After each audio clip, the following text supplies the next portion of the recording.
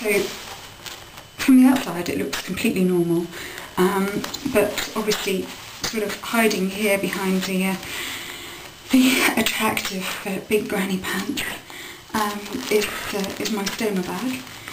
I'm just going to pin it to there to preserve my dignity, but this is what happens quite regularly, and then it basically gets very full. People don't know about it, some people do, and it's not the stoma bag that means I can't live a full life. It's the illness that surrounds it, although the stoma bag doesn't help. But a lot of people have hidden disabilities, and I think sometimes in this country we're not very tolerant, even of those who have disabilities that we can see.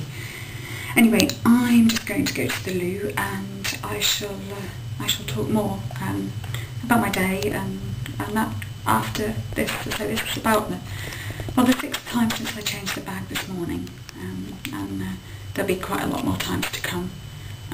People wonder why I sit down to eat, especially when we go out, and before I know it, I'm getting up, because when I start to eat, everything starts to work, and this is the result. Anyway, talk to you later.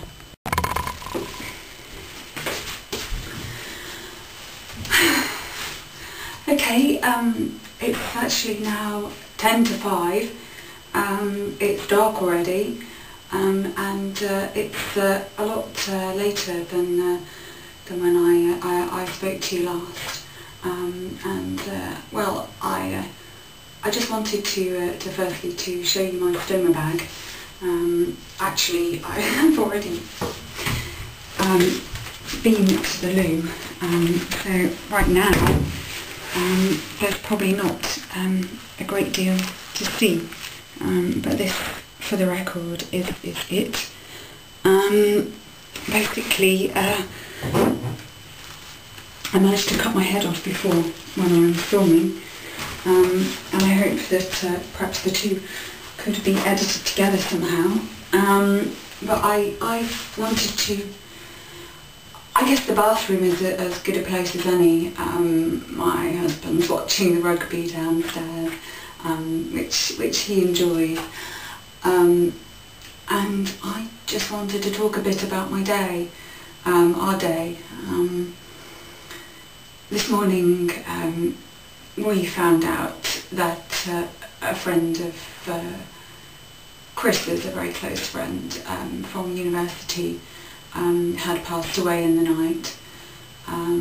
She had a brain tumour. She'd been ill for many years. I think she's 38, possibly even 39, and same as my husband.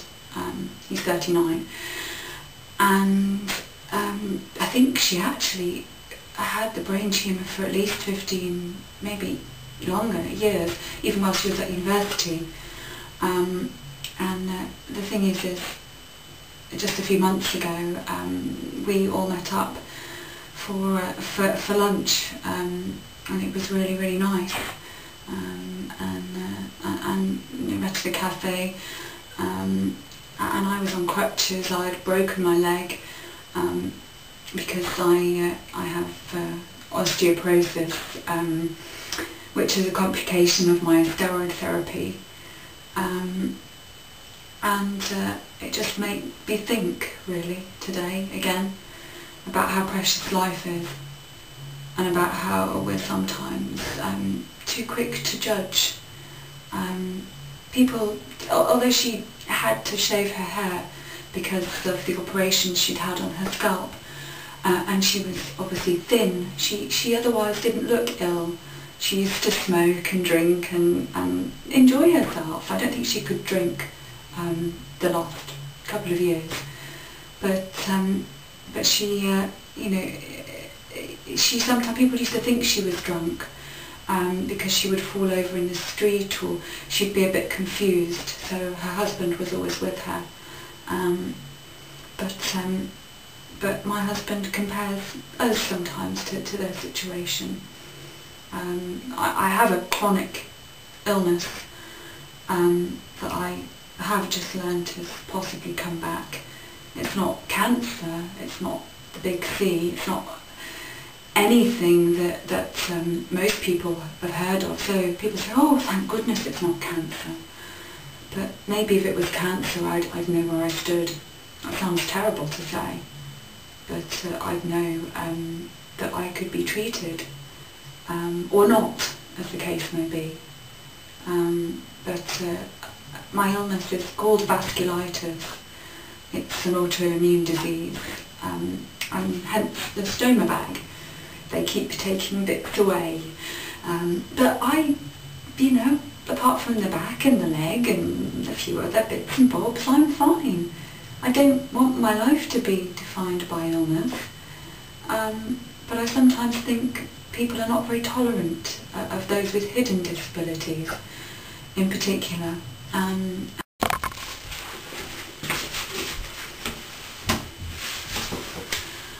Okay, so it's 5:10 now, and my husband is probably going to give up on me wondering what I've got up to. I just wanted to finish off what I was saying, in that the fact that our friend passed away this morning just makes me think how short life is. She really did live life to the full as much as she could, and it's difficult when you have an illness because people say, oh, aren't you brave? Oh, I think you're fantastic. But they really have no idea, unless you've been through an illness or treatment. Some just say, oh, I've got to go for a blood test. To them it's a big deal, but people who have to have lots of treatments get used to it. That sounds really bad. I guess I'm just trying to say that I don't want to be defined by my illness, but sometimes my illness defines me. I was 32 when I was diagnosed with vasculitis. I'll be 39 next month. In fact, pretty much next month, yesterday. We really want to have children, but I don't know if I have the energy, I don't know if I'm strong enough. I keep saying I have to get myself well, and then we need to find some donor eggs as well, so that's another problem, but one bridge at a time. Lots of bridges to cross. Just keep positive, I suppose. People have no idea. I hate my stoma. I hate my stoma bag. I hate dealing with it. I hate waking up in the middle of the night with a leak. I hate waking up like I did at 8 o'clock this morning with the bed sheet soiled, with it all down my pyjamas, with it everywhere. I hate sitting on the toilet for hours, but as you see, it's become my second home, so why not? I hate self-injecting. I hate taking medication. People say, oh, I can't take pills. If you had to take pills to keep yourself alive, you would. Believe me, because I want to live. I want to enjoy life. But today's been a good day. We didn't Skype my brother. We tried, and he texted me from Australia to cancel, to say that they were out later than they expected and they needed to get the girls, who are 4 and 2, to bed. So that's typical of my brother. I'm not sure he really cares. It's very strange. We've not spoken in 2 months almost, and I've been in hospital. My husband's had an operation.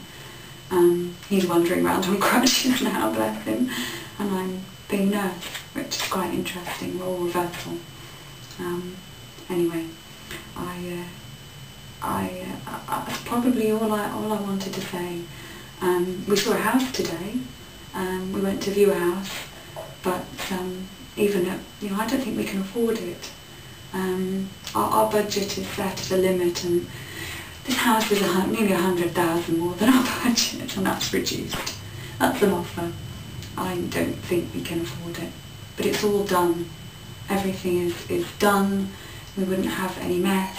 As you can see, we have a beautiful kind of avocado bathroom here.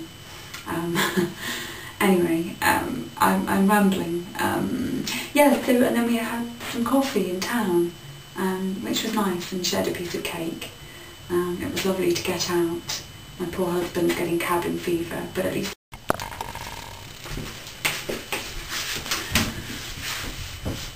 Okay, so I just wanted to finish off and say, yes, we went out today. It's been a really good day. The sun shone, and so I took my husband out because he had an operation 2 weeks ago. He's on crutches, and we had coffee, shared a piece of cake. It was really, really nice. And he was getting cabin fever. I'm used to being at home, and like I said, when you're ill, you get used to things. Things become part of your life, but you forget that you have to get up several times in the night. People don't see that you're uncomfortable because your stoma bag is itching, because it might be leaking in a public place, running down your leg, or like it was this morning, all over my pyjamas. I had a slightly better night's sleep, but ended up covered in poo, which wasn't very nice, on the bed sheets, which I've still got to change. So people don't realise, people are very shallow. It's all about keeping up appearances. But I didn't choose to cut my hair short. A lot of it fell out and I had to regrow it. But I get embarrassed. I didn't choose the fact that I have a droopy eye, because last year when they put the central line in, they hit a nerve and it's not really healed. But on the other hand, I see so many people when I'm in the ambulance, when I'm in the hospital transport, and they're so much worse than I am. And then I think I'm so grateful that I can still have a life. I can still get out and do things and have some independence, which is fantastic. But there are other people, like we were at a wedding this summer, and I just felt so small and so out of it, because the girls were all preening themselves and doing their hair, and people care about cosmetic surgery.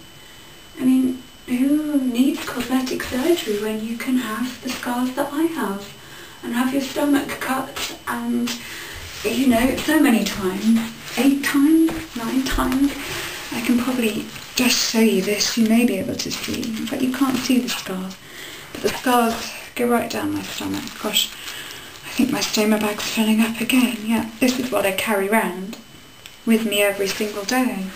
And this is my stomach.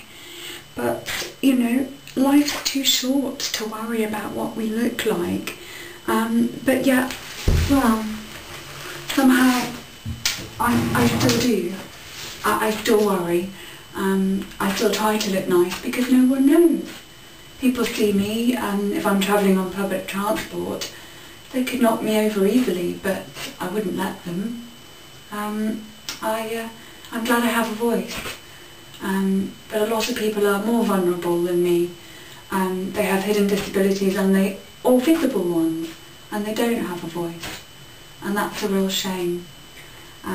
Anyway, I might say a bit more later, or I might record me cooking, or I might record the cat, or, you know, I just wanted to catch up really.